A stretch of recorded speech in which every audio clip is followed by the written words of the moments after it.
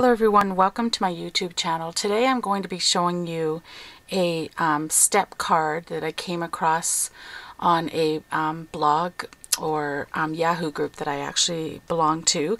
So this is actually not my card design, but I did sort of take the concept of what I found and then I figured out how to do it on my own so that I could change the size of the card. So that's what I'm going to be showing you today. I'm going to be leaving a link down below in the information bar, and that will take you to the blog of the original card that I found, and there you will find a PDF file of a template of what I'm going to be showing you how to make from scratch.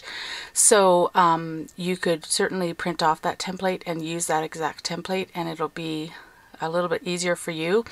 Or you can just take the concept that I teach you today and apply it to any size of card that you want and make it your own. So, and that's why I basically did it, because I wanted to do a larger card than the template offered. So I just started to try it on my own and figure out how to actually make my own, not really template, but figure out how to do it on my own and then make the card. So what you're going to need is, I'll show you quickly, this is just a sample of the card. So the way it works is it opens, and then when you open it up, there's actually, it reveals these steps inside. So I'm going to actually show you how to make this size, but at the end of the video I'm going to show you one that I made, which is how I came up with the instructions for this one, and it's a larger card. So to get started, what you're going to need is a piece of cardstock that is, in this case, is going to be 5 inches by 10 inches. And the first thing you want to do is find your halfway mark.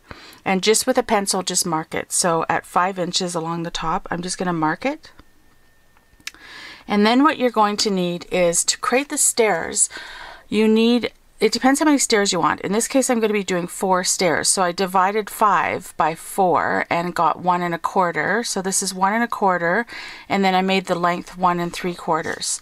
So you could apply this principle to any amount of steps that you want, or the size of card that you want. You just take the measurement along your height and divide it by the number of stairs that you want, and then that will give you the measurement for this side, and then you just decide how wide you want your stairs to be.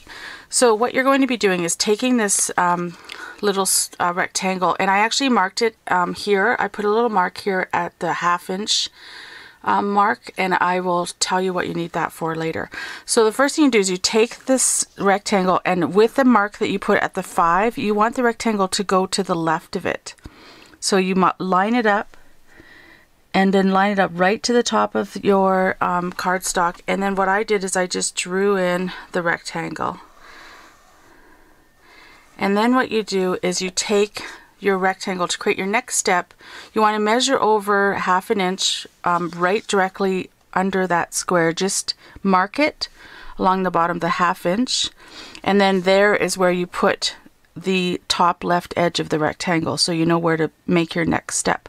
Now when you do this, you want to do it right, you want to line up that line right over top of the top line, so that, because if you don't, it won't be, you'll have room at the bottom. So you'll see what I mean when I keep going. So you just keep doing it. Then at the next step, again, you go underneath it, you mark your 1/2 inch, and then move it over and draw your rectangle.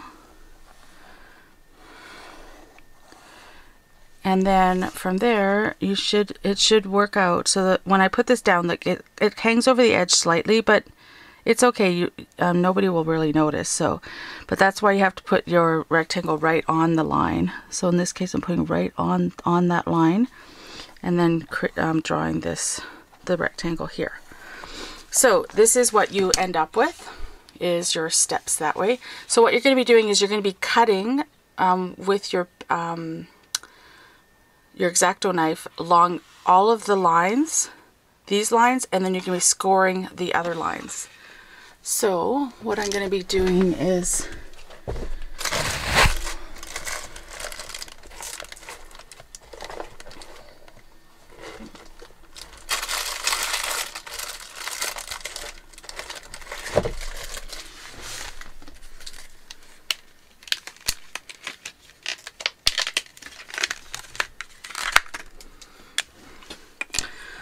Okay, so when I actually use my X-Acto knife, I like to use a steel ruler, but you can use whatever you prefer. So what I'm gonna do is just, I don't know why, but I line up the left edge with the number 1, and then I know that I need to take the score over to the, in this case, the 3 1/4. Yeah, the 3 1/4 line. So all I'm doing is taking this, I try and do it, well, I'll do it once and then I'll go over it again, so I want to make sure I get that line in there, a solid cut in there.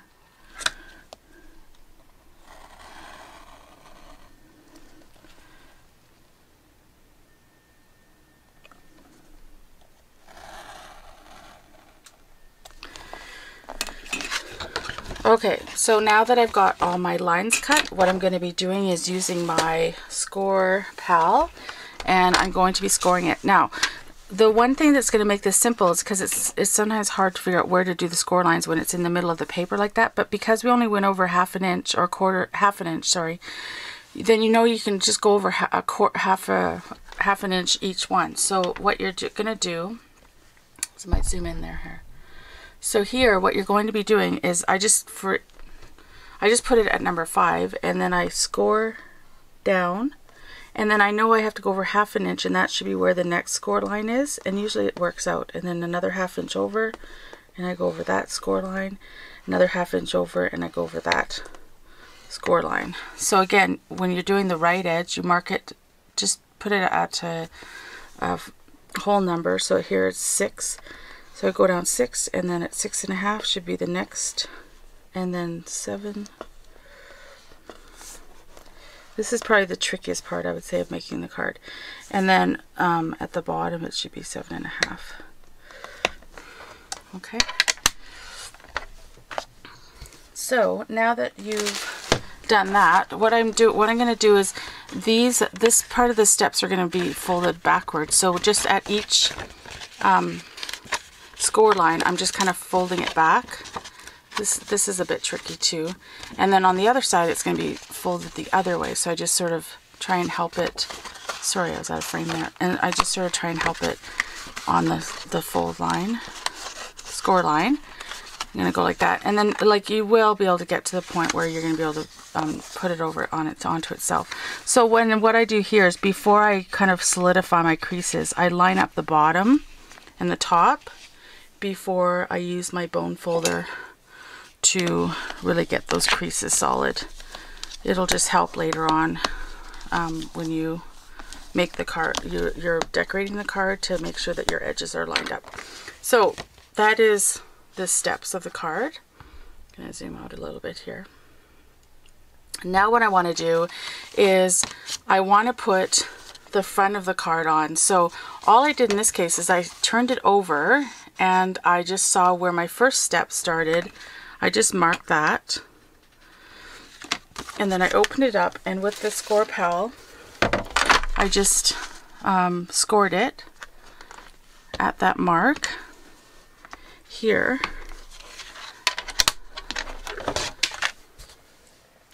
and then I turned it over, so that now at this point you're going to need another piece of cardstock. This one is 5 by 5, and it's going to go right over top of that fold over to create the front of your card. So you're just going to be putting adhesive on this flap, and then you line up your 5 by 5 cardstock and put it on top, and then that's how you create the card. And now I'm going to give you some tips on how to decorate this part of the card in particular, so that you can measure your cardstock properly to get it into those kind of spaces. So in order to do that, what I did is I actually make a separate card, the exact same card, and I just kind of cut it apart. So how I did this is I actually take the exact same card that I made and I cut it apart. So you just want the sections on either side of the stairs so that you know how to measure your your pattern paper to kind of go into this area. So I just basically cut that front flap off, and then in this case I just cut out my stairs.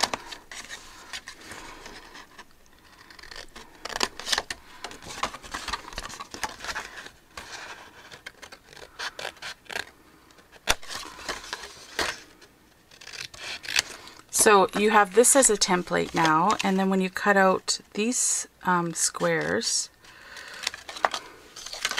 you have this as a template. And this is actually how I came up with the idea of making the squares and drawing the pencil marks around it, is because I did it a different way when I did it for the first time, and it was very complicated, and I thought there's no way I'm going to be able to teach this on the video. So when I cut out these squares just to make this template, I got the idea. I'm like, hold on, now I have a set square that I can use as measurements to create the steps on the card. So it's by fluke that I actually came up with this idea. So now you have the two sides, and you're going to be able to put this on your pattern paper and use it as a template, and then be able to adhere it right down on your card. So in my next section, I'm going to show you the original card that I made, and I actually made it larger than this card just to give you an idea of a completed card. And when you make these steps, you'll find that you might have to trim them a little bit as templates, just so you know, so that when you cut the pattern paper out of it, you know like how it's going to fit in your card. So in this case, you just want to make sure it's going to, when you cut your pattern paper, it's going to fit right in there and snug right up against the stairs. Okay, so here's an example of a 5-step card that I made. And I used the new Chantilly paper pack from Close to My Heart that was just released in the 2013 Spring Summer Idea Book. So, and I actually, for this, I actually used the coordinating chipboard pieces, and there's some sparkles that match, and then I cut out the roses with the Art Philosophy Cricut cartridge. And this stamp set that I used is called Fashionista, and it actually comes with this sentiment as well: love who you are. So basically how it works is you open the card, and I decorated the inside there, but then it actually opens to reveal these steps, and in this case I put the word be you.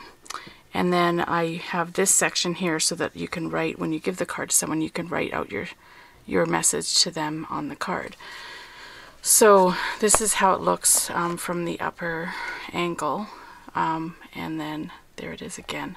So this was actually a quite complicated card to make, but I had fun doing it. I tend to like challenges. I like to kind of look at something and then try and figure out how to either make it the size that I want it, or just figure out how to make it from scratch. So in this case, there was a template that I came across on somebody's blog, and when you print it out, the card would have been much smaller than what I would have liked.